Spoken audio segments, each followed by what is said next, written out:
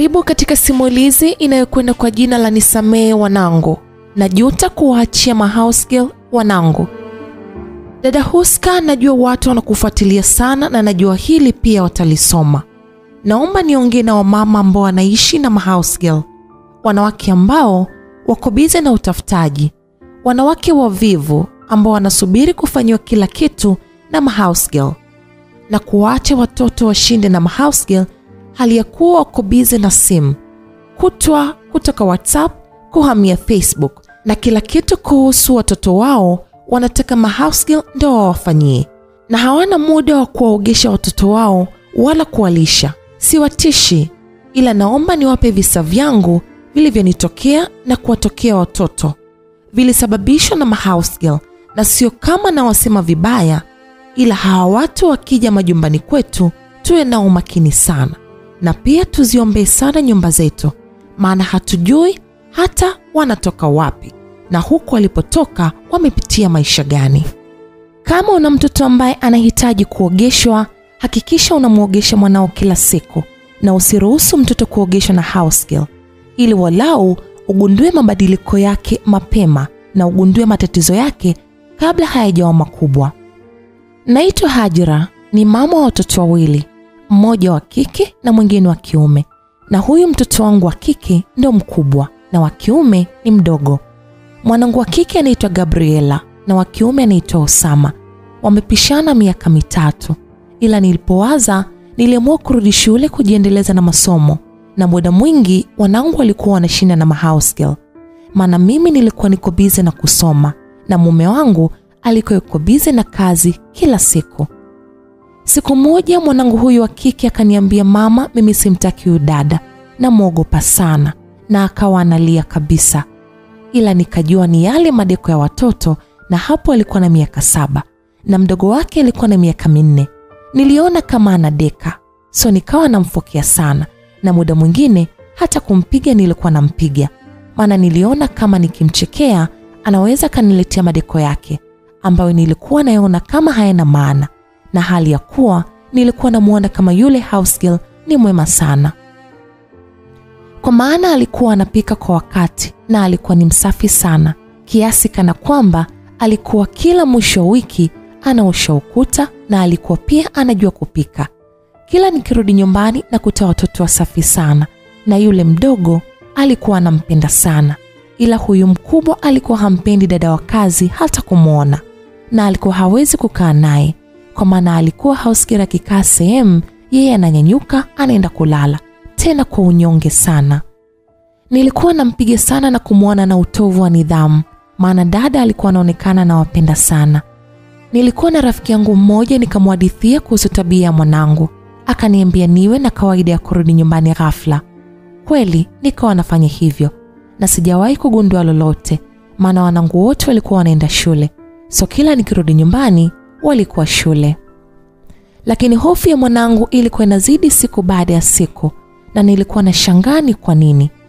Maendeleo yake ya shule yakaanza kushuka, kiasi kwamba kila mtu akawa anamshangaa. Ananyong'onyea sana, na yule wa kiume akawa ni wa kucheka cheka tu, yani alikuwa kama zezeta hivi, kwa maana alizubaa akawa ni mtu wa kucheka cheka. Nilishangaa sana mpaka mume wangu naye akawa anashangaa sana ile hali. Tukaamua kuweka CCTV kamera pale nyumbani na kuzidisha kuwafuatilia watoto wangu, maana wote walikuwa hawana hali ya kawaida kabisa. Mwanzo nilijua ni hatua za ukuaji, ila baadaye nikaona kama sio sawa. Simulizi hii imeandikwa na Huska Bartazar, anayepatikana kwa simu namba 0657 762790.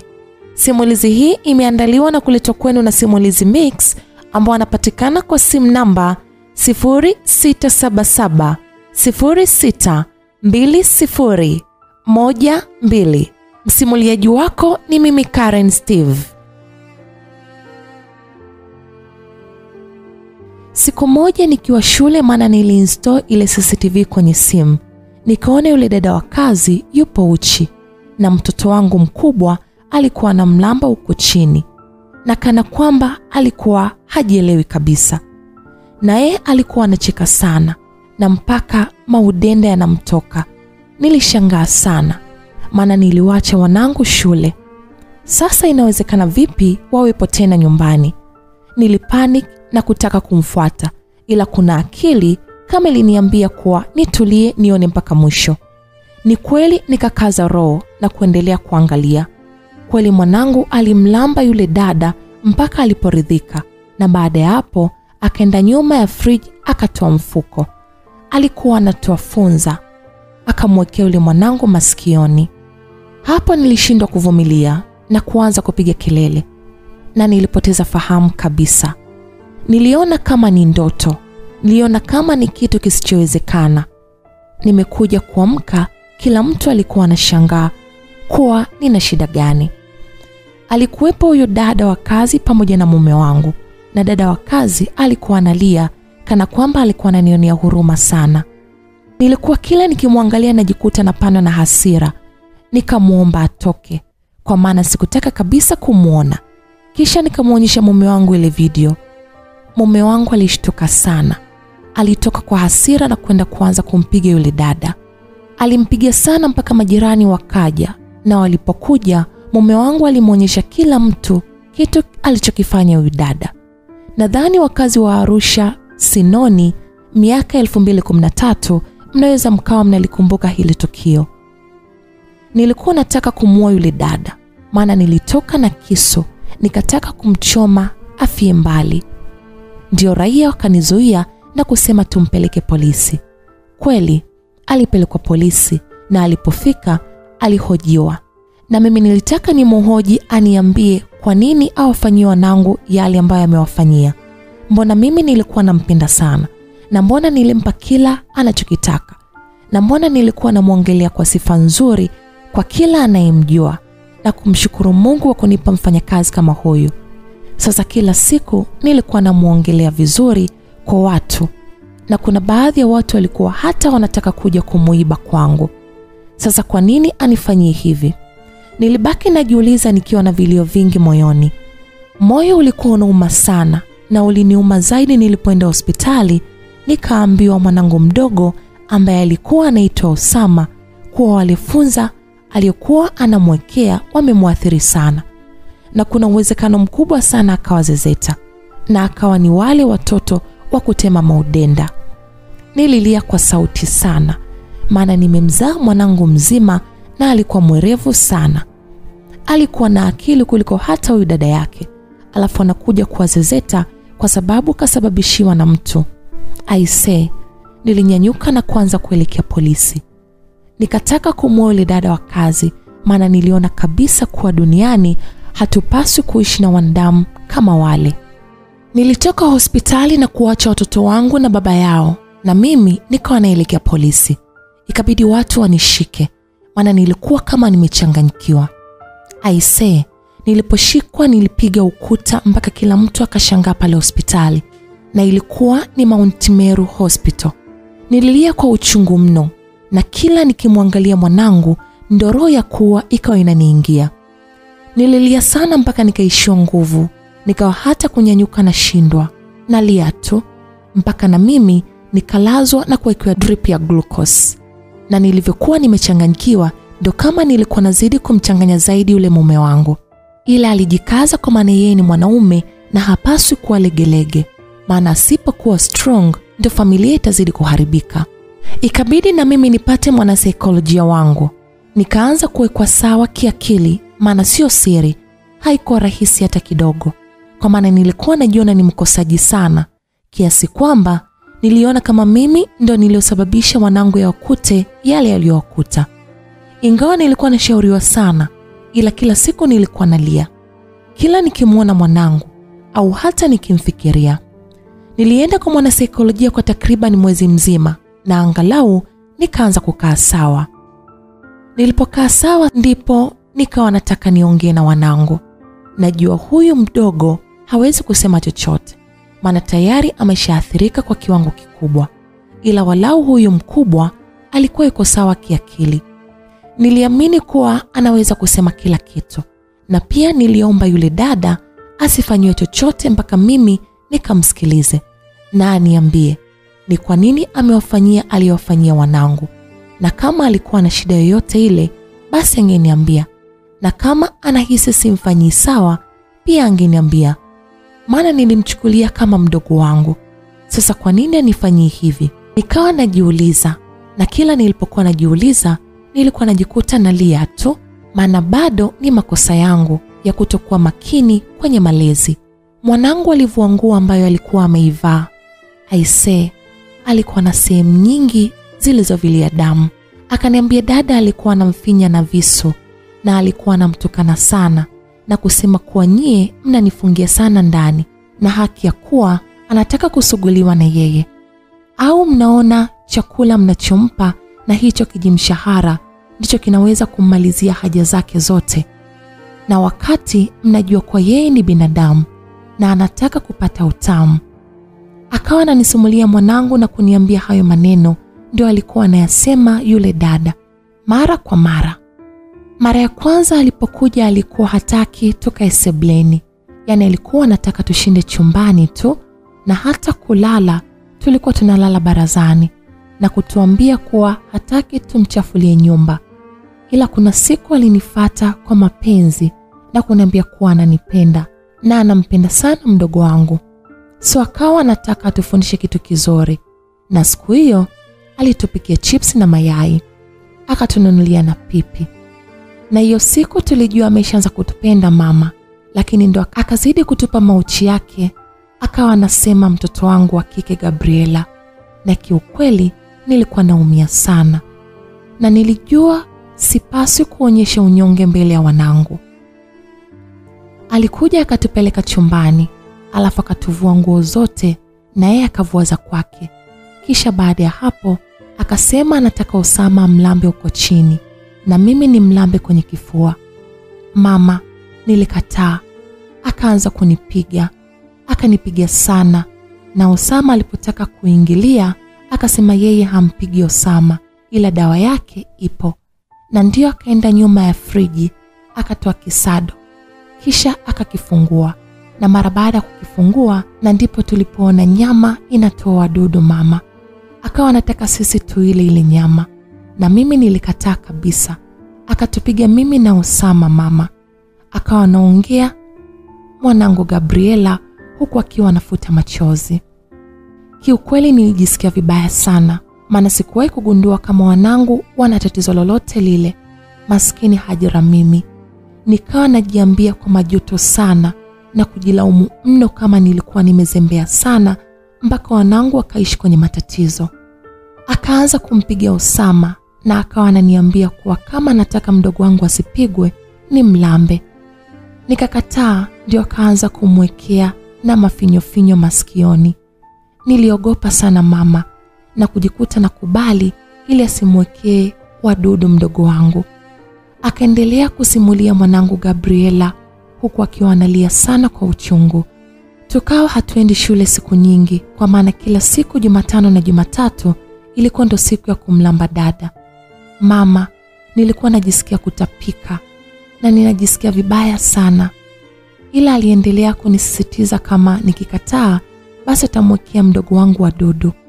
Nikawa siwezi kuyakataa, na akaanza kutaka nimfanyie kila siku, kwa maana nikirudi shule kabla sijaoga ni mlambe. Na kuna siku alikuwa kama ananikojolea kisha anacheka sana, halafu ananipiga na picha na ananilazimisha nicheke, na nikikataa anaenda kumwekea mtoto wale wadudu. Mama, nilikuwa naogopa sana. Sasa nikawa nafanya kama anavyotaka ili asimwekee Osama wale wadudu. Mwanangu Gabriela akawa anaongea kwa majonzi makubwa na kilio, na Osama alikuwa anacheka kana kwamba anasikia raha, na yule dada akawa anasema kama anataka kitu nikikataa basi atawaua nyie. Nikawa naogopa mama, nikawa naogopa sana. Akawa anaendelea kunisimulia mwanangu. Sio siri, jasho lilinitiririka. Nikawa nimejawa na hasira sana kwenye moyo wangu. Nikajikuta nalia mpaka na mlaani Mwenyezi Mungu kwa kutamani afya yule dada. Na kila siku nilikuwa namuombea kifo tu, maana niliamini kuwa ndio maisha yanayostahili. Na nilipomaliza kuongea na binti yangu, niliingia chumbani kwangu na kuanza kulia mno. Nililia sana mpaka nikapitiwa na usingizi. Nikaja kuamshwa na honi ya gari ya mume wangu. Kwanza hata nguvu ya kuamka sikuwa nayo. Zaidi sana nilibaki nimelala, na bahati nzuri alikuja na chakula, maana hata nguvu ya kupika sikuwa nayo kabisa. Tukala, ila kila nikimwangalia Usama wangu namna anavyotema maudenda, nilikuwa nashindwa kujizuia kulia, mpaka nikawa naogopa kukaa na wanangu, na nikapata kama tatizo la kisaikolojia, kwa maana nilikuwa naogopa kukaa na wanangu sana, maana mimi nilijiona kama mkatili wa kwanza. Kesho yake asubuhi ilikuwa ni Jumamosi na wanangu walikuwa nyumbani.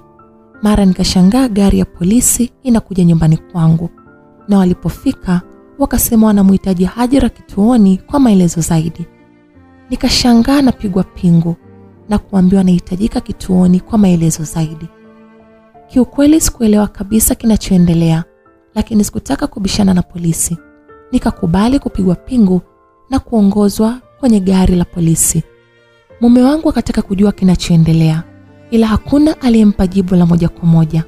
Nilijisikia vibaya sana, kwa maana nilijua nimemwacha mume wangu na taharuki, na mbaya zaidi hajui hata ninachoitiwa ni nini, na hatujua namna gani hata waache watoto, maana ni kama aliogopa kuacha watoto wenyewe, na hakuwa na muamini mtu yoyote yule kwa watoto wake.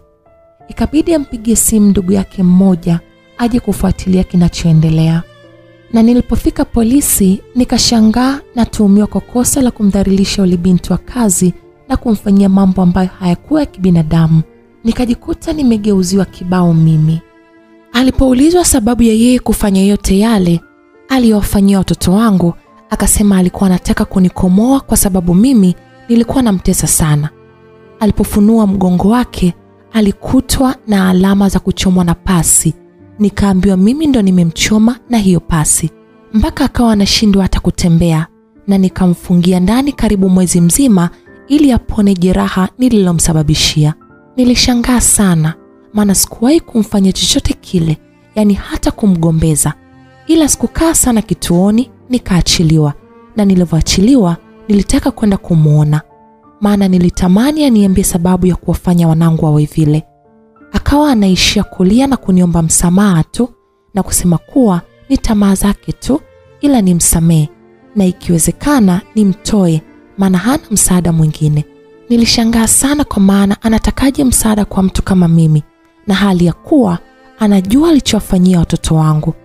Alisisitiza sana, ila nilishaapa kuwa sitakata siku moja kumtoa wala kumsaidia chochote kile, maana kama wanangu ameshawapa matatizo ya milele, kwa maana mwanangu Usama atakuwa Tahira, na Tahira maisha yake yote, ilhali nilimzaa akiwa mzima kabisa. Kiukweli sikutaka kuendelea kuishi ile nyumba, maana niliona kama nikiishi pale naweza kumkosea Mungu, maana kila nilipokaa nilikuwa namuona yule binti na kicheko chake cha kinafiki na namna alivyojifanya na wapenda wanangu. Kwa kuwa tulikuwa tumepanga, mume wangu akakubali tuhame, na kweli tukahamia mbali kidogo, kwa maana tulihamia karibu na kazini kwa mume wangu, na maisha yakawa yanaendelea. Na niliendelea kumuomba Mungu na kutafuta matibabu ya mwanangu wa kiume yule Usama, maana sikuridhika kabisa na hali yake, na kila nikimwangalia nilikuwa nalia. Ndipo nikapata daktari Muhimbili, nikaambiwa niende na daktari mmoja wa masuala ya ubongo na anaweza kumsaidia mwanangu. Kweli nikafunga safari kutoka Arusha mpaka Dar es Salaam kumtafuta huyo daktari, na kweli nilimpata, ingawa ilikuwa ni ngumu sana kuonana naye, ila mwisho wa siku nilifanikiwa kuonana naye. Alikuwa ni mbaba wa makamo mwenye kama miaka 45 na kupanda. Nilipofika nikamsimulia kila kitu, maana niliamini kuwa akifahamu kila kitu ndio ataweza kunisaidia kwa wepesi. Hamwezi amini, yule baba chozi likamtoka, kisha akasema atapambana kwa kadri ya uwezo wake kumsaidia mwanangu. Gharama zikawekwa, ilikuwa ni 1,150,000. Nikamwambia mume wangu, akaniambia hakuna shida, cha msingi mtoto apone. Na kweli alijichanga maskini mume wangu, akatafuta hizo fedha kisha akatutumia, na matibabu ya Osama yakaanza. Yaani nilikaa hospitali kwa takriban miezi miwili. Wakawa wananiambia wanamsafisha ubongo, sijui ndivyo ambavyo ulikuwa umeathirika kwa kiasi kikubwa, na kweli walimaliza na kuniambia kuwa mwanangu atakaa sawa, ila sio kama mwanzo, sio tende naye taratibu na tusichoke kumfunza taratibu. Nilikubali na kupewa mwanangu na nikaenda kukaa kwa shangazi yangu kwa wiki 2 ambapo tulikuwa huko Dar es Salaam, na baada ya hapo nikaanza harakati za kurudi Arusha.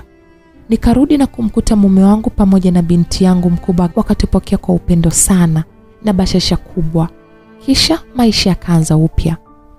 Osama akawa hataki kulazimishwa kukumbuka, kwa maana tumuache akumbuke jambo mwenyewe na tusimfundishe sana, maana ubongo wake una uwezo kupokea vitu vichache sana kwa wakati mmoja. Ilibidi tuende naye hivyo hivyo, na babake mwanzo alikuwa na haso sana kwenye utafutaji, maana mshahara wake ulikuwa ni 700,000 tu na matumizi yalikuwa makubwa sana. Ila ghafla maisha yakaanza kuwa mazuri. Kwanza kanunua nyumba. Nilishangaa sana, ila sikujali, maana upendo wake ulikuwa ule wa siku zote, na akawa anatekeleza majukumu yake kama kawaida. Basi tukamtafutia mwalimu wa kumfundisha mtoto wangu nyumbani, maana spidi yake ilikuwa haiendi na spidi ya watoto wengine, na mume wangu akasema atamlipa 300,000. Nilishangaa sana, anawapata wapi hizo pesa? Na nilikuwa nikimuuliza kuwa anapata wapi pesa, akawa ananiambia kuwa kapandishwa cheo kazini, na nisijali wala kumfikiria vibaya. Na mimi kweli sikuwa na hofu, maana bado aliendelea kwa yule mume wangu wa kila siku.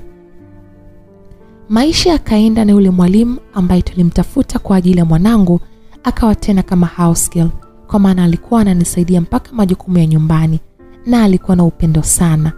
Na nilifunga CCTV kamera, maana sikuwa na waamini waje tena, na mara zote alionekana kuwa na upendo sana kwa watoto wangu, na kweli watoto wakawa wamempenda sana, hasa huyu mkubwa, maana ndio alikuwa na akili. Yule house girl alifungwa miaka 5 na faini ya 3,000,000, na alikuwa na maisha magumu sana, na nilikuwa na uhakika hizo pesa hatuzipata. Na kweli akaanza kukitumikia kifungo chake, na mimi sikujali kabisa kuhusu yeye, maana kanitoa machozi mno na kanitia gharama kubwa sana kwa ajili ya mwanangu Osama. Maisha yakaenda, na ndoa yangu ilikuwa vizuri sana, kiasi kwamba nikawa naona kama mimi ndo nilikuwa na ndoa bora kuliko watu wote duniani, maana niseme nini nisipewe. Kumbe wanaume hawajawahi kuwaga na akili vizuri hata siku moja, kwa maana siku moja nilikuwa natoka kazini, maana nilipata kazi na mimi mara baada ya kumaliza masomo yangu.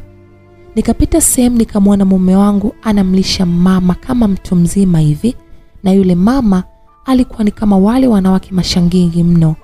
Nilihisi sijaona vizuri, nikakaa pembeni na kutaka kuhakiki kama ninachokiona ni kweli au masahara, maana sikuwa naamini hata kidogo.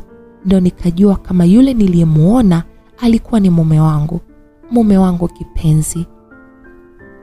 Kiukweli niliishiwa na nguvu, nikakaa chini kwanza, na baada ya hapo nikawafuata. Aisee, mume wangu aliponiona alishtuka sana na kuanza kubabaika, ila yule mama aliniangalia kwa dharau, kisha akaniuliza, "Mwanao anaendeleaje?" Nilikosa hata cha kumjibu, kisha yeye yule akaondoka zake na kumrushia funguo mume wangu, kisha akatuacha mimi na mume wangu tukiwa tunashangaana. Nilikaa chini na kuanza kulia, yani nililia kwa uchungu sana mpaka watu wakajaa pale ambapo tulikuwepo. Mume wangu alinishika mkono na kutaka tuondoke tukaongee, ila nilikuwa najisikia kinyaa hata akinishika. Kwa kweli nilikuwa namuona kama mchafu, yani mimi nakaa napambana na watoto wangu, alafu yeye anaenda kudanga na wamama, tena watu wazima kabisa. Niliishiwa nguvu, na hata nguvu ya kusimama pale ambapo nilikuwa nimekaa sikuwa nayo. Mume wangu akanibeba na kunipandisha kwenye gari, na watu walipomfuata na kumuuliza kuna nini, alijibu, "Huyu ni mke wangu, so hai ni mambo yetu, naombeni mtuache." Kisha akanibeba na kwenda kuniingiza kwenye gari. Sikuongea chochote kile, maana hata sikutaka kabisa kuzungumza naye. na sikutaka kabisa kumsikiliza, maana nilimuona kama katili sana. Kwa maana sisi tupo kwenye matatizo, yeye anaenda kudanga. Mbona hatufikiri? Na mbona hana huruma na sisi hata kidogo? Nilipofika nyumbani nilipitiliza moja kwa moja mpaka chumba cha watoto, na yule mwalimu huwa haondoki mpaka nirudi. So tulimkuta nyumbani, na mara baada ya sisi kufika ndio yeye akaondoka. Sikutaka kusema naye, maana nilikuwa nina hasira sana, na sikutaka pia hasira zangu nizionyeshe mbele ya watoto wangu, hasa huyu mwanangu mdogo, maana ana shida zake. So sikutaka kumuongezea kelele. Mume wangu akawa kama kachanganyikiwa. Kila mara anasema kuwaambia watoto kuwa si mnamjua kuwa anampenda sana mama yenu muulizeni kama yeye ananipenda. Gabriela wangu akawa ananiuliza, eti mama, si unampenda baba Nikawa nacheka tu, lakini kile kicheko cha maumivu, kwa maana nilikuwa naumia sana hata anavyoniuliza vile. Maana sijui nilikuwa natamani kumfanyia nini yule mwanaume. Moyo ukawa unauma mno, nikatamani kulia kwa nguvu sana, na machozi yakawa yananilenga. Nikasimama maana sikutaka kulia mbele ya watoto. Nikaingia chumbani kwetu nikaanza kulia. Yani nililia kwa sauti wakati wote mume wangu ananiangalia tu, hasemi chochote. Nililia sana. Mara simu yake ikaanza kuita, na wakati huu ilikuwa ni saa 4 usiku. Akaikata. Ikaita tena, nikamwambia aipokee na aweke loud. Akaniambia hawezi kuipokea. Tukaanza porukushani, maana nilitaka kumnyang'anya simu na niipokee mimi. Akaona isiwe tabu, akaipokea ile simu. Alikuwa ni yule jimama lake anapiga. Baby, nimeshakutumia 800,000 umpoze mkeo, maana mimi nakupenda sana na nipo tayari kumhudumia mpaka mke mwenzangu. I love you. Akaongea yule mwanamama kwa sauti ya kudeka hivi, sio siri. Ile sauti yake ilinikera sana. Ndio kama ilikuwa inachochea maumivu yangu, na kuanza kuongea kwa sauti ya maumivu kumwambia mume wangu, kumbe na wewe ni mdangaji. Nilijua na udanga ni wanawake tu, kumbe hata wewe mume wangu ni mdangaji. Oh, sorry, sio mume wangu. Wewe ni mwanaume ambaye umezaliwa kuja kunijaribu. Kumbe pia ni mdangaji. Kumbe unakuwa na mwanamke ili umchune. Mungu wangu, siwezi kukaa na malaya mimi. Nikasema na mume wangu hakuwa na la kusema zaidi ya kuniomba msamaha tu, ila kiukweli kwa maumivu ambayo nilikuwa nikiasikia, sikuwa tayari kumsamehe hata kidogo.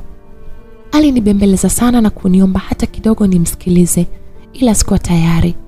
Sikuwa tayari kusikiliza chochote kile anachokitaka, maana niliona kama ameshanivua nguo na siwezi kuendelea kuishi naye tena.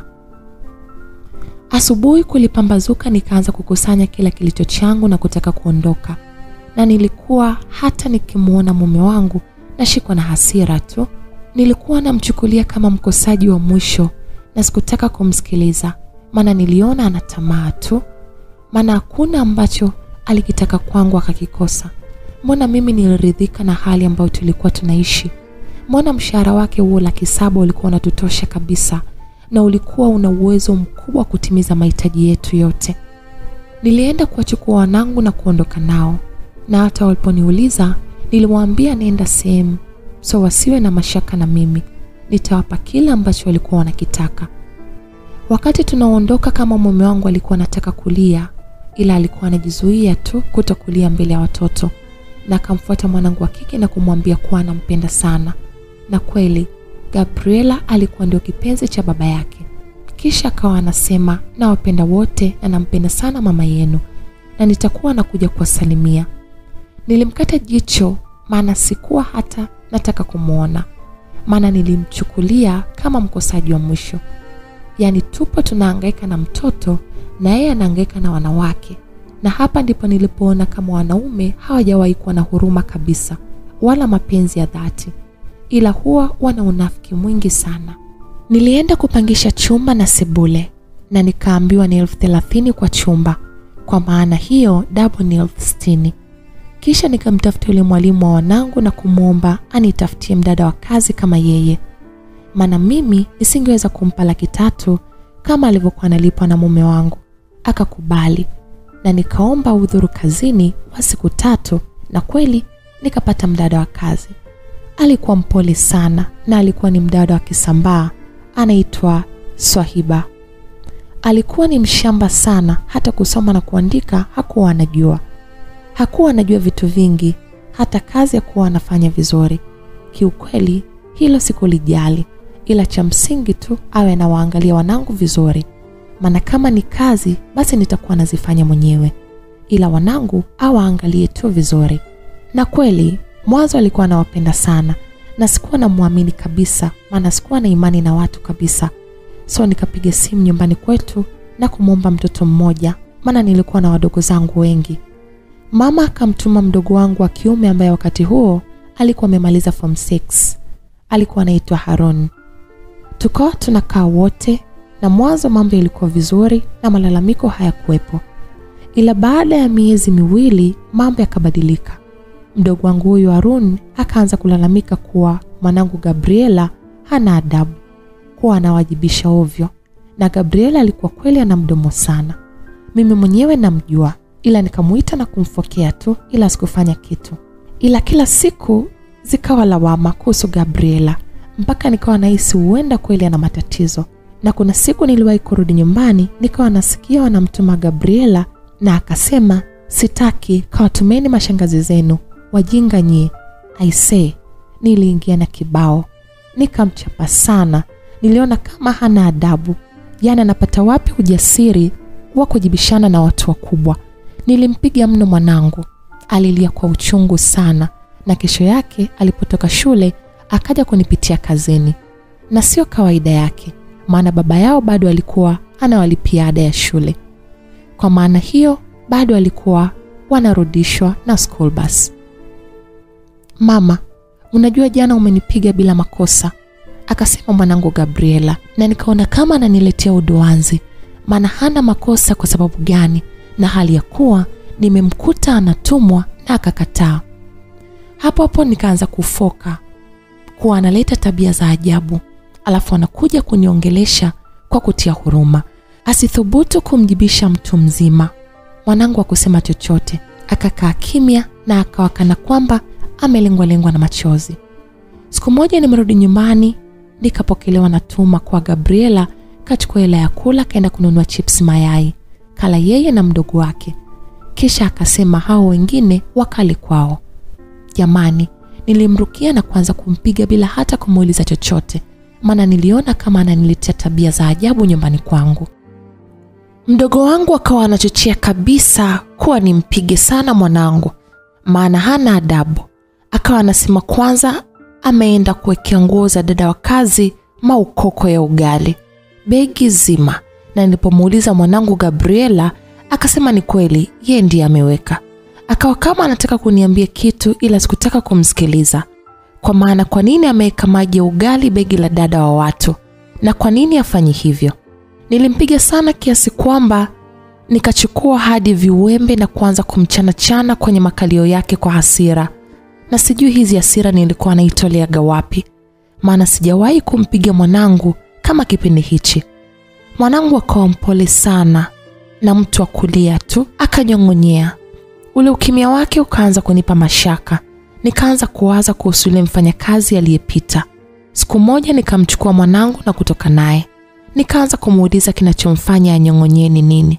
Nikashangaa anaanza kulia. Alilia sana kisha kaniambia, "Mama, Osama anateseka sana kwa sababu mimi naenda shule, na nikienda shule mpaka narudi na mkuta Osama ajala, mpaka anakula mavyakula machafu, na dada pamoja na mjomba hawafanyagi kazi yoyote ile zaidi ya kushikana tu na kulazana kitandani, na hawajali kama mtoto ni mdogo au kama mtoto amejisaidia, na hata mtoto akila mauchafu hawajali, wao wanashikana tu."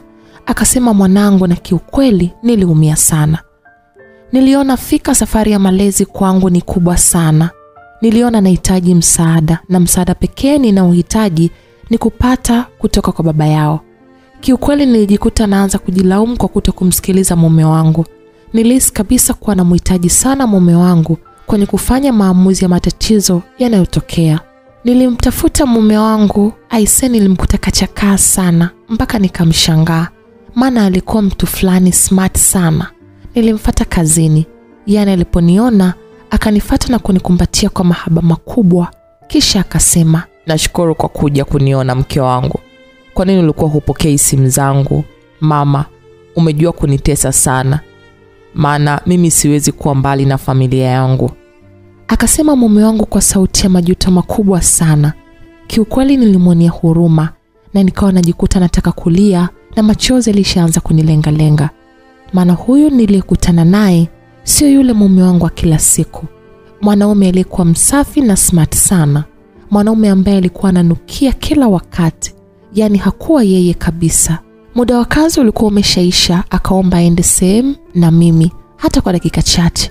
Nikashangaa na nipeleka kwenye hoteli ambayo tulilia honeymoon. Kisha akasema anataka kunisimulia kila kitu na anaomba nimsikilize. Kiukweli hasira zilikuwa zimeshaniisha na kitu pekee nilichokuwa nakiwaza ni kuhusu malezi ya watoto wangu. Nilitamani mimi na mume wangu tuungane ili tuweze kuwalea watoto wetu vizuri.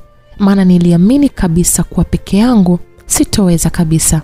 Akawa ananiangalia sana na kusema kwa sauti ya unyonge sana, "Ni kweli umeweza kuishi bila mimi. Maana naona umependeza sana Hajira. Walau ungenisikiliza kabla ya kuondoka. Hujui ni kiasi gani nimelia.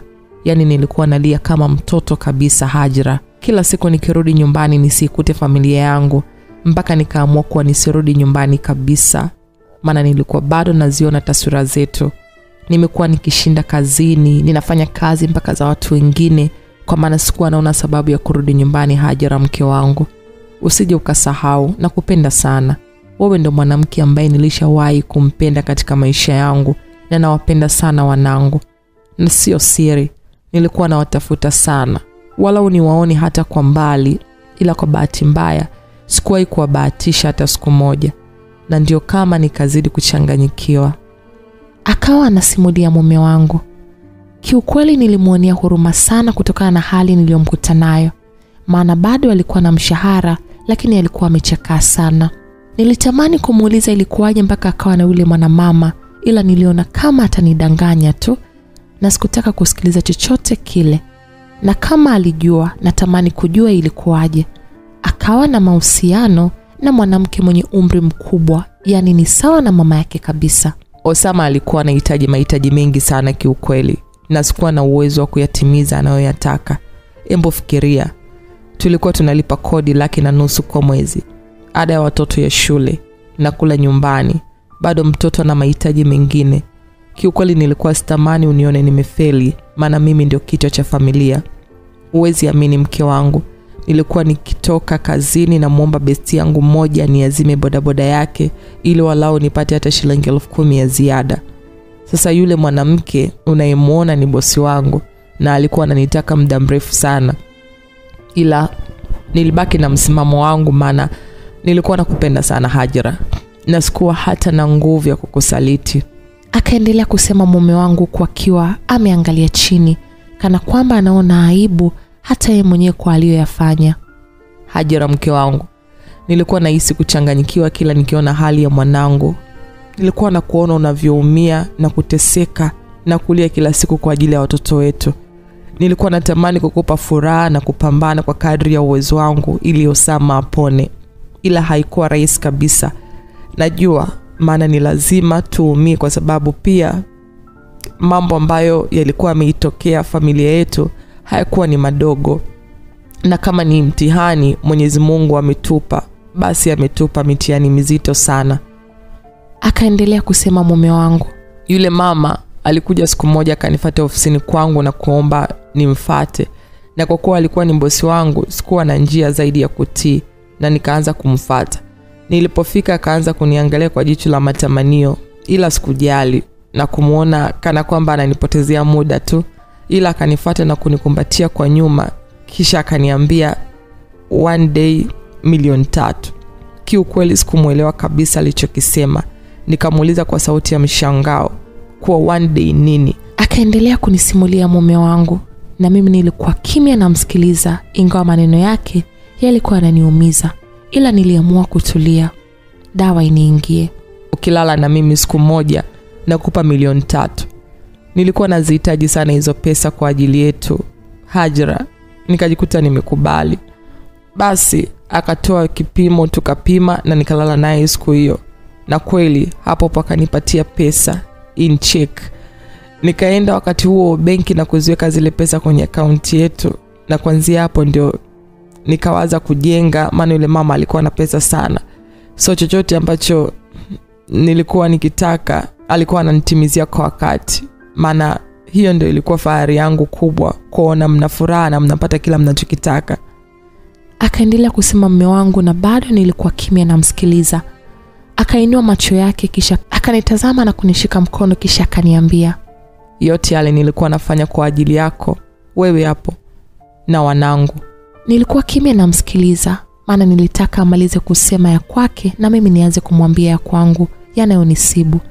Maana niliona kama tuifanye usiku ni siku ya kumaliza tofauti zetu na kuanza ukurasa mpya wa maisha yetu. Nikaendelea na yule mama mpaka nikajenga na kununua usafiri mke wangu. Na pia nimeshapata biashara, ingawa sio kubwa, ila angalau inaweza katusogeza maishani na tuyafikishe mbele zaidi maisha yetu. Akaendelea kusema mume wangu, na mimi wakati huo nilikuwa kimya namsikiliza. Na nilipoona kwamba kamaliza tena kumaliza kuongea yote, nikamuuliza, kwa sasa mmeshaachana? Ndiyo mke wangu. Yaani tangu ile siku iliyotukuta sikutaka mazoea naye, maana mimi nakupenda sana na hakuna kitu nakiogopa kama kukupoteza Hajra mke wangu. Akaendelea kujitetea, na vipi kwa sasa huyo bosi wako yuko wapi? Nikamuuliza mume wangu kisha akasema, yuko nje, amepata bwana huko, so naisi hatorudi tena. Nilipata walau nafuu kisha nikamwambia mume wangu kuwa nataka nikapime, kwa maana sijakutana na mwanaume kwa kipindi chote hicho, na sio siri, nilikuwa nimemmisi sana mume wangu. Basi tukaenda kupima na kukuta wote tuko salama.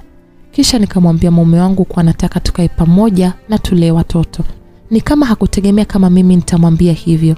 Alifurahi na kusogeza lipsi zake kisha akanikisi kwenye paji la uso na kusema, asante sana Mungu kwa kupokea maombi yangu, na asante mke wangu, asante sana, na kuahidi siku zote nitakuwa mume bora sana kwako, na tutakipambania hiki kidogo tulichokipata kwa ajili ya familia yetu. Asante. Akasema mume wangu, na safari ya kwenda ninapoishi ikaanza. Watoto walipomwona baba yao walifurahi sana na akataka twende tukaishi kwetu, na nikakubali, maana ile nyumba ilikuwa ni ndogo na yeye asingeweza kulala pale, kwa maana mimi nilikuwa nalala chumbani na watu wote kasoro mdogo wangu, maana yeye ni wa kiume. So hapo tukaenda kwenye gari na kuanza kurudi nyumbani pale tulipokuwa tunaishi mwanzo. Kweli tukaenda na maisha yakaanza, ila tukawa kama akili sio zetu vile. Yaani tulipofika kwenye ile nyumba, picha linaanza usiku ule. Dada wa kazi akaanza kupiga makelele usiku, na alikuwa analala na binti yangu. Akawa anapiga makelele na kuongea kikwao usiku kucha. Kiukweli mwanangu Gabriela alikuwa anaogopa sana, ila mimi na mume wangu hatakuwa na hofu kabisa. Na asubuhi tukaamka. Nashangaa mwanangu Gabriela analia na kusema kuwa yeye hajakojoa. Akawa anamwambia dada wa kazi huyo Swaiba, ni kweli kwa akili ya kawaida ni kweli mwanangu alikuwa hajakojoa kitandani, kwa maana alikuwa ameloa pembeni, ila yule dada akawa ameloa mwili mzima, yani tumboni na kushuka chini kote. Ila akaanza kujiliza na kusema mwanangu kamkojolea, alafu anamsingizia ni yeye. Yani sijui nilipata na nini. Nikaanza kumpiga mwanangu kwa kukojoa kitandani. Yani nilimpiga, ila mwanangu alizidi kunisisitiza kuwa sio yeye aliyekojoa, ila niliona kama alikuwa anajitetea tu, maana yule dada wa kazi hawezi hata kidogo kukojoa kitandani, maana hata tumeshalala pamoja sana, na kama angekuwa kikojozi basi ningeshalijua hilo. Mwanangu kile kipigo kilimuuma sana na akawa ana masononeko, ila ni kama hakuwa na la kufanya, kwa maana ndio tayari ameshapigwa, na kama ni ukweli au uongo basi wanajua yeye na huyo dada wa kazi. Gabriela alikuwa kipenzi cha baba yake mno, na alikuwa anajua kuwa mwanae ni mkorofi, ila hakuwahi kuwa muongo. Ila ghafla tukawa hatumwamini tena binti yetu, maana mara kadhaa alikuwa anakuja na kutuletea malalamiko kuhusu dada wa kazi na mjomba wake. na mimi na baba yake tulikuwa tunaona kama anawasingizia na hawawezi hata kufanya hivyo, na kila wakati tulikuwa tunaona yeye ndio mkosaji. Siku moja nikiwa naumwa sana, basi sikuwa na kazini. Sasa kuna pesa nilikuwa nayo kama shilingi 30,000. Kuna mtu nilitakiwa kumpa asubuhi. Wakati asubuhi naamka kuiangalia ile pesa, kiukweli sikuamini macho yangu, maana haikuwepo. Na katika nyumba yangu sikuwahi kugundua kama kuna mtu mdokozi. Na ndipo dada wa kazi aliponifuata na kuniambia kuwa alimuona mwanangu Gabriela akichukua ile hela. Nilishangaa, anaichukua kwa nini? Na wakati anapata kila kitu anachokitaka.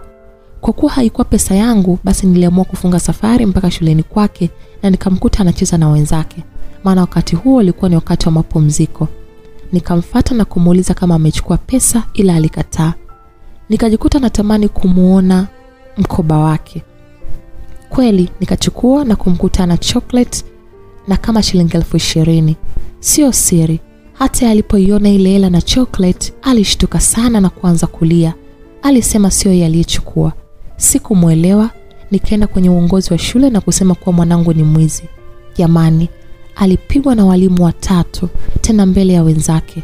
Nilimuona mwanangu akilia kwa uchungu, ila sikuwahi kujutia kwa nilichokifanya na kuona kwamba nilikuwa namfundisha adabu Gabriela wangu. Lile tukio lilikuwa kama muiba moyoni mwake, kwa maana alikuwa hataki kula. Na mwalimu yeyote yule alikuwa anamfuata alikuwa anamjibu vibaya na kumwambia amuue tu, ila haendi darasani, maana wenzake watamcheka na kumtania kwa yeye ni mwizi. Na kweli hakumsikiliza mtu yoyote yule, kwa maana mimi nilipoondoka naye akaondoka. Tena akarudi nyumbani kwa miguu. Embu vuta picha, katoka Sakina mpaka Njiro kwa miguu. Akafika nyumbani mapema kidogo, ila hakuongea kitu. Akatangulia chumbani kwake na kuanza kulia. Alilia sana na hakutufungulia mlango kabisa. Mara tukaanza kusikia purukushani. Si ndio tulazimisha kufungua mlango. Nikamkuta binti yangu amefunga kanga kwenye feni, anataka kujinyonga, na wakati huo baba yake alikuwepo. Kwanza nilipaniki sana, nikatamani kupiga ukunga, ila mume wangu alinituliza. Kisha akaanza kumshambulia mtoto na maneno ya kumwambia kuwa kama anataka kujinyonga basi ajinyonge mbele yake, kama kufa ni rahisi basi ajiue. Nilishangaa maana mume wangu alikuwa anampenda sana mwanae. Gabriela hakuwa na lolote la kufanya zaidi ya kulia. Alilia sana mpaka akashindwa kula, na hata alipoamka akawa na homa kali, akawa hawezi hata kwenda shule. Mara akaanza kuvimba mwili, na nilipompeleka hospitali tukaambiwa kuwa ana ugonjwa wa figo. Tulishtuka sana mimi na baba yake, na akalazwa AICC kwa takriban wiki 2. Na hata alipokaa sawa tukaambiwa kuwa anatakiwa ale matunda na maji sana na asibebe vitu vizito. Tulishangaa vitu vizito alikuwa anavibeba wapi, kwa maana kwanza tulikuwa na maji ndani, na pili kazi za ndani nilikuwa nafanya mimi na dada wa kazi na sio yeye. Mimi na mume wangu tulijiuliza maswali ambayo hata hatakuwa na majibu. Kweli aliruhusiwa hospitali na akaanza kupata nafuu, ila alituomba sana tusimrudishe ile shule, maana ana aibu kukaa na wenzake. Basi tukaanza harakati za kumuhamisha, na siku moja tukamletea nguo za shule ambapo kesho yake alitakiwa kwenda shule. Asubuhi hatukuziona. Dada wa kazi akaja akasema kuwa amemwona Gabriela akizitupa nguo za shule chooni. Baba yake alipaniki sana na kuanza kumpiga bila hata kumuuliza. Yaani alimpiga kwa takriban masaa 3. Yaani ni anampiga tu mpaka akaanza kutokwa na damu puani. Mwanangu alilia kwa uchungu sana, mpaka mimi kama mzazi niliingiwa na huruma, ila sikwenda hata kumwambia pole. Alilia sana na mwili wake wote ulikuwa unamuuma kwa kipigo. Yaani nilikuwa najua kabisa ana maumivu, ila hata paracetamol sikumpelekea kabisa. Akashinda amelala mpaka asubuhi, na asubuhi ilipofika akapasha maji, akayatia chumvi, akaanza kujikanda mwili. Jamani, nilijikuta naumia sana, ila hata wazo la kumsaidia sikuwa nalo kabisa. Akajikanda, kisha yeye peke yake akaingia jikoni na kuanza kujichemshia uji. Yaani alikunywa uji wa chumvi, kisha akaenda zake kulala. Alilala mpaka saa 11, na alivyoamka alianza kucheza na mdogo wake ambaye kwa kipindi kile alianza kukaa sawa, maana hata shule alikuwa anaelewa. Walicheza, baadaye akasema anataka kumbrashia mdogo wake viatu. Kweli Alimbrashia kisha akaenda kuchukua na viatu vya baba yake. Ni kama alitaka kujipendekeza kwa baba yake. So akaenda kuvichukua na viatu vya baba yake. Akavibrush na baada ya kuvibrush akawa anajitahidi kuchangamka, ingawa kuna muda alikuwa anakaa peke yake analia sana. Ila alikuwa akiona mtu anaanza kucheka na kujichangamsha. Basi baba yake akamuonya na kumwambia kuwa anampenda sana ila hapendi tu tabia zake. Gabriela mwanangu alikiri kuwa hatarudia tena. Aliomba msamaha kutoka ndani ya moyo wake kabisa na aliomba mpaka akalia sana. Na wakati huo dada wa kazi alikuwa anamwangalia huku akitabasamu na kumwambia kuwa asirudie kweli, maana anaweza akajifanya anajutia na kushangaa kesho tu kafanya tukio lingine.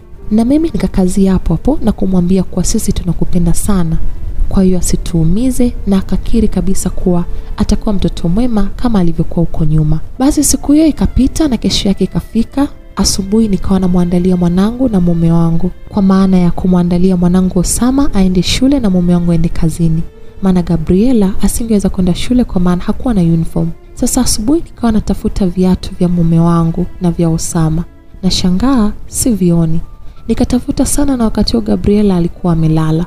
Na hata jana wakati ambapo tulimaliza kula niliviona viatu ukumbini na Gabriela alienda kulala na vilikuwepo. Sasa nashangaa asubuhi sivioni. Usikute Gabriela ameshavitupa chooni. Akasema ule dada wa kazi ambaye ndio alikuwa anaitwa Swaiba, na kilikuwa kipo choo cha tundu na kilikuwa nje na kuna umbali kidogo kutoka ilipo nyumba yetu, maana tulikuwa na choo cha ndani. Kwa hiyo singeweza kutoka usiku kwenda kutupa. Ila sijui yale maneno ya ule dada yalikuwaje. Nikajikuta naenda kumwamsha mwanangu na kipigo. Alishtuka kutoka usingizini na kuanza kulia na kuniuliza, "Mama, kwa nini unanipiga? Viatu vya babako viko wapi na vya mdogo wako?" Nikamuuliza kwa ukali, na mwanangu alisimama kwa unyonge akasema ngoja nikuletee. Kweli akatoka na kwenda pale alipoviweka usiku. Akasema, "Mama, mimi niliviweka hapa." Yule dada wa kazi akadakia kuwa amemuona akienda kuvitupa chooni. "Hivi kwa nini huonei huruma wazazi wako?" Akasema yule dada wa kazi. Mwanangu ni kama alikuwa katika mshangao mkubwa, kana kwamba hakuna anachokielewa kati ya vinavyozungumzwa. Akaanza kulia na kusema, "Mama, mimi niliviacha hapa." Aisee, babake alimrukia na kuanza kumpiga sana huku akisema, "Mwanangu, kwa nini unatutia hasara kiasi hiki? Kosa letu ni lipi Gabriela, au ni kukuzaa?" Aliongea mume wangu kwa hasira, kisha akatafuta viatu vingine akavaa na kwenda kazini. Ila alitoa maagizo kuwa akirudi nyumbani asimkute Gabriela nyumbani kwake, maana atamuua. Nilikaa na mwanangu na kumuuliza kwa nini anafanya vile, ila hakuwa na jibu la moja kwa moja zaidi ya kuomba msamaha. Mara yule dada wa kazi akaja na kusema kuwa alimsikia Gabriela akisema kuwa anataka kwenda kwenye shule anayosoma mdogo wake Osama, na tusipompeleka atatukomesha. Nilijikuta napatwa na hasira na kuanza kumpiga mwanangu, maana kama ni shule alitakiwa kwenda siku hiyo hiyo, ila ndo hivyo ametupa nguo chooni. Nilimpiga sana, kisha yule dada akaja na wazo kuwa tutafute ile mianzi na tuvitoe kisha afute kila kitu kwa mikono yake. Maskini Gabriela mwanangu akawa analia tu. Alilia sana na kusema kuwa sio yeye anaitupa vitu chooni, ila hakuna aliyemuelewa. Basi kwa yule dada alipambana akatafuta mianzi, kisha tukatoa kila kilichosemekana amekitupa, na baada ya hapo akaanza kufuta huko analia. Kweli alifuta vyote, na baada ya hapo akala, na muda wa baba yake kurudi ukafika. Na ulipofika nikamchukua mwanangu nikampeleka store, maana mume wangu alikuja na kuchukua rungu akaanza kumtafuta. Mimi kama mama angalau nilichukua jukumu la kumlinda. Baba yake aliporidhika kutokumuona akala akalala. Nikaamka na kwenda store nikamkuta mwanangu analia. Nilijisikia vibaya sana, ila akaniambia, "Asante mama, angalau umenilinda leo. Asante sana." Nilijisikia vibaya na machozi yakaanza kunilenga-lenga. Nikaenda nikampa chakula akala kisha akalala, maana nisingeweza kulala na hali ya kuwa mwanangu amelala store.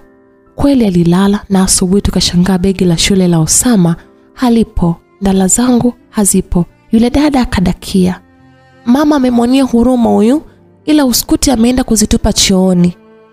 Hapo sikuamini, maana nilifunga mlango wake maana alilala chumba cha wageni, ila hakulala na yule dada, na mpaka tunaamka kile chumba kilikuwa bado kimefungwa na hakikufunguliwa. Maana niliogopa Gabriela asije akakutana na baba yake, na baada ya baba yake kuondoka njoo nikaenda kumfungulia mwanangu. Sasa hivyo vitu atakuwa amevitupa saa ngapi? Nikawa najiuliza, na siku hii sikumpiga kabisa. Nikashinda naye na nikawa naongea naye kama rafiki, maana nilishaanza kuumia kama mzazi. Sasa kuna muda nikamtuma gengeni nikampa 10,000 na akatakiwa kurudisha change 8,000 kama na 700. Kweli akarudisha, akaondoka kabisa chumbani kwangu. Lakini kuna muda ambao nilitaka ile pesa nikawa sioni. Yule dada wa kazi akawa anasema kuwa kuna muda alimuona mwanangu akiingia chumbani kwangu. Inawezekana yeye ndo kaichukua. Sijui hasira zilitoka wapi. Nikachukua msumeno na kuzamiria kwenda kumuua mwanangu. Ile nataka kumkata, akanitoka mkononi, so nikamkata mkono. Mwanangu alilia kwa uchungu sana na kuniuliza, "Mama, nimefanya nini tena?" Nikajikuta na nyanyuka na kuondoka, maana nilijiona kama nafanya ujinga. Kisha nikaondoka kabisa pale nyumbani na kumwacha mwanangu mkono ukiwa unavuja damu. Maskini. Akaenda akachukua chumvi akajipaka kwenye kidonda chake, na baada ya hapo akakata kanga akajifunga na kwenda zake kulala. Na mimi sikuweza kumtazama kabisa binti yangu. Nikaondoka maana niliona kama nikikaa pale nitazidi kujisikia vibaya. Wakati narudi sasa nikamkuta mwanangu na yule binti wa kazi wanabishana. Na yule binti wa kazi akawa ameshika sumu, anataka kunywa. Na siku hiyo pia ndio siku mdogo wangu aliondoka na kwenda chuo. "Dada, nimekuona wewe ndio kumbe unatupa vitu chooni, alafu unanisingizia mimi. Yaani kila siku mimi napigwa, kumbe chanzo ni wewe. Naomba uniambie nimekukosea nini?" Alikuwa analalamika mwanangu. Na yule dada akawa anajiliza na kusema kuwa anakunywa sumu, kwa maana bora afe kuliko kusingiziwa uongo. Kiukweli maneno ya mwanangu yaliniuma. Karudi nyuma na kugonga mlango.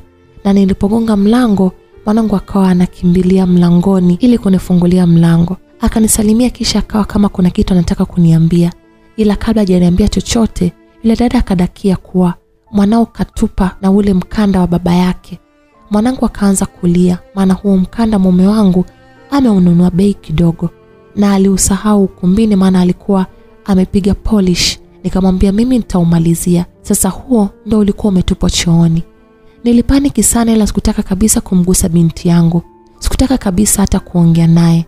Alikuwa analia sana, na alikuwa analia kwa maumivu kabisa, maana mkono wake ulikuwa umevimba mno.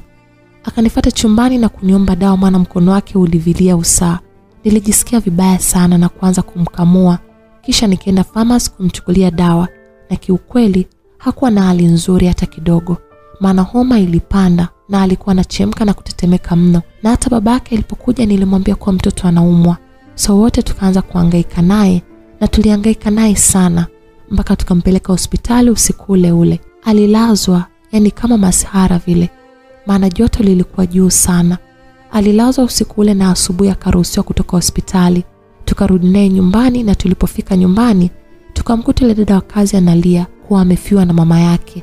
Eti mama yake kaliwa na fisi. Tulishangaa. Akawa analia sana, ikabidi kesho yake tumpe pesa zote anazodai, kisha akaanza kujiandaa na safari. Kweli usiku ulienda, hatimaye kukapambazuka. Tukashangaa na mshangaa sana mwanangu Gabriela, na akataka Gabriela amsindikize stendi, ila haikuwezekana maana alikuwa anaumwa. So nikamsindikiza mimi mpaka stendi, kisha nikarudi zangu nyumbani. Ila wakati nimefika nyumbani ni kama roho ilikuwa inaniuma sana, yani sana, mpaka nikawa najishangaa kwa nitakuwa nimekuwa na nini. Nikamkuta mwanangu kalala, maana alikuwa anaumwa. Mara akaanza kupiga kelele na kuniita, kumbe alikuwa anaota. Akaniambia, "Mama, lakini si ulisemaga huko kuna CCTV camera? Naomba ukaangalie." Hapo ndipo nilipata wazo. Na kwa nini sijui siku zote sikuwahi kuangalia hiyo CCTV camera? Yani ni kama tulifungwa fulani hivi. Kweli nilitoka na kwenda kuangalia mambo yaliyoendelea kwenye nyumba yangu. Nilihisi kuchoka. Nilimuita mume wangu ili walau tuangalie wote, na huenda nikapata nguvu. Na baada ya muda mfupi mume wangu alikuja. Tukaanza kuangalia mambo yote ambayo yalikuwa yakiendelea kwenye nyumba yangu. Picha likaanza. Kumbe yule dada wa kazi na mdogo wangu walikuwa wanafanya mapenzi kwenye kitanda changu, mimi na mume wangu. Nilikuwa nashangaa sana, inawezekana vipi wafanyie mapenzi kule na wakati nilikuwa kila nikienda kazini nafunga mlango. Hapo hata sisi hatukuelewa. Nilijisikia vibaya na kusikia kinyaa. Kumbe tulikuwa tunalala kwenye majanaba ya watu. Kila siku alikuwa akifanya mapenzi na yule binti akuwa anafanya kazi yoyote mpaka akijua anakaribia kurudi. Yaani siku nzima walikuwa hawapiki wala hawafanyi chochote kile zaidi ya kufanya mapenzi na mdogo wangu. Na mwanangu yule mdogo alikuwa anashinda na njaa sana, hasa Jumamosi, na ndio maana mwanangu Gabriela alikuwa anachukua pesa niliyoacha anaenda kununua chipsi ale na mdogo wake. Kumbe ni kwa sababu ya njaa. Nilijisikia vibaya sana mara baada ya kuona ile video. Nikawa naona kana kwamba nilikuwa namkosea sana mwanangu, kwa maana alishawahi kuniambia kuwa anamuona dada na mjomba wakishikana, ila sijui ni kwa nini nilikuwa nachukulia kawaida. Na kila siku ya Jumatano yule dada alikuwa kama anapandisha majini. Yaani alikuwa anawasha mkaa, ukipata moto anauchukua na kuusugua na mikono yake mpaka moto unazimika. Nilijikuta naogopa sana, maana sijawahi kuona wala kusikia kitu kama hicho. Ila mume wangu alikuwa ananituliza, maana nilishaanza kuingiwa na wasiwasi. Na kuna siku niliona anamfokea binti yangu, ila sikujua alikuwa anamwambia nini. Na kesho yake nikaona ameenda kutupa nguo za mwanangu za shule, kwa maana alionekana amezichukua na kwenda nazo nje. Na nje kuna choo na hakurudi nazo. Na kesho yake ndo akaja akatuambia kwa kamuona mwanangu akitupa nguo zake za shule. Kila alichokifanya tulikiona. Kwa yeye ndo aliiba pesa na kumwekea mwanangu kwenye begi mpaka nikaenda kumpiga mwanangu shuleni. Kiukweli roho iliniuma, tena iliniuma sana, na nikatamani nimfuate nimpasue. Sasa kwa nini alikuwa anamfanyia binti yangu yote hayo? Na kuhusu huyu mwanangu wa kiume, sikuwahi kumuona akimgusa, kwa maana hakuwahi kumfanyia ubaya wowote ule. Kuna siku usiku tukamuona amemtoa binti yangu Gabriela chumbani, na Gabriela ni kama alikuwa amelala, kwa maana alikuwa amelegea. Kisha akamshika kichwa na kumpanda mgongoni kwake. Na kila siku akawa kazi ni hiyo hiyo. Mwanangu anambeba kila siku, na ndio maana tuliambiwa hospitali siku ile kuwaache kubeba vitu vizito. Na sisi hatukuelewa, kumbe mambo ndo hayo. Kiukweli mimi na mume wangu tulihisi kuchoka, kwa maana tumempiga sana binti yetu kwa makosa ambayo sio ya kwake, na mwili wake wote ulikuwa umejaa maalama. Alama hizo zinatokana na kipigo chetu cha kila siku. Hapo ndipo hata mume wangu alipogundua kuwa mkanda wake pia ulikuwa umeshaenda na wenyewe kutupwa chooni. Yaani sote tulihisi kuchoka.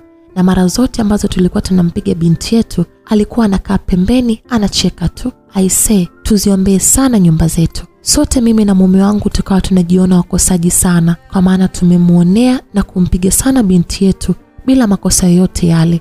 Mume wangu akasema tukamuombe msamaha, maana hata kama sisi ni wakubwa na ni wazazi, lakini tukikosea tuombe msamaha. Na kweli tulikuwa tumemkosea sana binti yetu. Kweli tukamfuata na kuanza kumuomba radhi kwa kile kilichotokea, ila binti yetu alikuwa muelewa sana, tofauti na tulivyotegemea. Akasema, "Mama, najua nyie hamna makosa, na ndio maana hata mkinipiga si walaumu, na ninaliaga tu kwa maumivu, maana najua yule dada mchawi ndio amesababisha mnipige. Mimi najua hamna makosa na ninawapenda sana," alisema binti yangu. Nikajikuta mimi na mume wangu tunalia, na yale maneno aliyoyatamka. Akasimama, maana alikuwa amekaa kitandani kwake na kutufuata, kisha akaanza kutufuta machozi, na ndio kama alikuwa anachochea kulia. Tulilia sana, na mwanangu yule wa kiume akaja akatukumbatia kwa nyuma na kusema, "Nawapenda." Lilikuwa ni neno tamu sana, ila lilikuwa lina maumivu sana moyoni mwetu, kwa maana ya kwangu na kwa mume wangu. Gabriela akatuambia mimi na babake kwa yule dada alimwambia kuwa lazima amkomeshe, maana anajifanya mbea sana, na kweli amenikomesha mama. Akawa anaendelea kusema binti yangu, na yale maneno yalikuwa yananiumiza mno, kwa maana sikuwa nategemea kama sisi na akili zetu tungeweza kumfanyia mtoto wetu mambo kama yale. Tukamuomba msamaha sana, maana hata kama sisi ni wazazi, ni haki yetu kumwomba msamaha binti yetu kwa tulichomfanyia. Basi mambo yakaisha, na mwanangu tukamfanyia utaratibu wa kwenda shule ambayo tulimuhamisha, na kweli akawa anafanya vizuri. Na hata siku moja haijawahi kutokea kumwona binti yangu Gabriela akiwa na tabia zozote zile za ajabu. Maisha yalienda, na mume wangu akasema kuwa hataki kusikia habari za sisi kuwa na house girl hata siku moja, kwa maana ni kama alishawachukia house girl kama watu wa ajabu sana. So tupo tunalea wanetu, na mume wangu amesema tusizae tena, maana malezi ya mtoto mdogo lazima anahitaji house girl, na huenda huyo house girl akatutesia watoto wetu. Miaka ikaenda, tukasikia yule Swaiba ameolewa, ila ameolewa na mwanaume mlevi mno, kwa maana ni yule mwanaume ambaye kila siku ni anakunywa mpaka anasahau majukumu yake na anakunywa mpaka anabebwa. Na mwanangu siku zote huwa anamlaani sana yule dada na kusema na uhakika Mungu atamtesa sana kwa alivyomtesa yeye, na hata hawezi kumsamehe kama hajaja kumuomba msamaha kama alivyomfanyia kwa aliyomfanyia, kwa maana amemsababishia kuteseka sana. Miaka ikaenda na siku moja katika pitapita zangu nikakutana na yule dada ambaye alikuwa anaitwa Swaiba. Alikuwa kakonda sana na anauza sokoni. Aliponiona alinichangamkia sana na kusema kuwa anaomba nimuungishe. Sio siri, nilikuwa hata naogopa kununua bidhaa zake, maana niliona kana kwamba zimechanganywa na uchawi. Sikutaka kumuungisha, akataka kuzungumza na mimi. Hilo sikupinga, maana sikuona busara kumkwepa. Dada, mwezi unaishi maisha magumu sana, kiasi kwamba natamani ningekuwa bado naishi kwako, maana mlinilea kama mtoto wenu. Dada, nimeolewa ila nateseka sana. Yaani nina mwaka wa 3 huko kwenye ndoa. Kila nikibeba mimba ni kama mwanaume anachanganyikiwa, maana ananipiga mpaka mimba inatoka. Zimeshatoka mimba 6 dada. Yaani hata sielewi nifanyeje kabisa. Akawa anasema yule dada akiwa kama analengwa na machozi. Kiubinadamu nilijikuta namuonea huruma, maana kwa namna ambavyo alikuwa amechakaa ni lazima mtu yote yule ungemuonea huruma. Ila nikamwambia tu huenda yanayomkuta ni matokeo ya mambo ambayo aliyafanya huko nyuma. Nilimwambia anatakiwa kumtafuta aliyemkosea na kumwomba msamaha.